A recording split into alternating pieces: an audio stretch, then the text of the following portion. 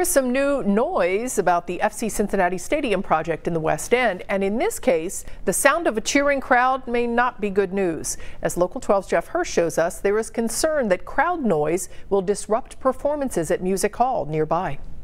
Imagine an orchestra concert at Cincinnati Music Hall, and just when you're expecting this, you hear this. What we don't want in the community is to have a concert going on at Music Hall and have noise come in. That would be a problem. The new FC Cincinnati Stadium for Major League Soccer is going in basically a block from newly renovated Music Hall.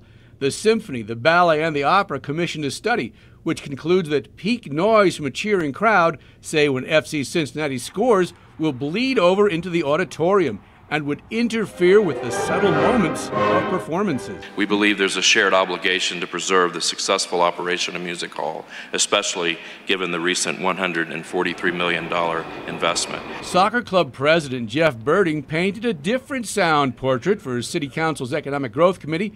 FC Cincinnati, he said, has played at Nippert Stadium the past 3 years, right next to the University of Cincinnati's Music School and Concert Hall. Not one complaint.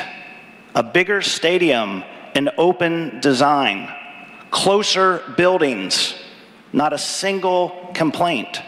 Despite their differences, the arts organizations and the soccer club have agreed to get together and try to come up with some sort of common framework to resolve this issue. And the goal is to get this thing hammered out by 1 week from tomorrow, because that's when City Council is scheduled to vote thumbs up or thumbs down on the conceptual design plan for the soccer project.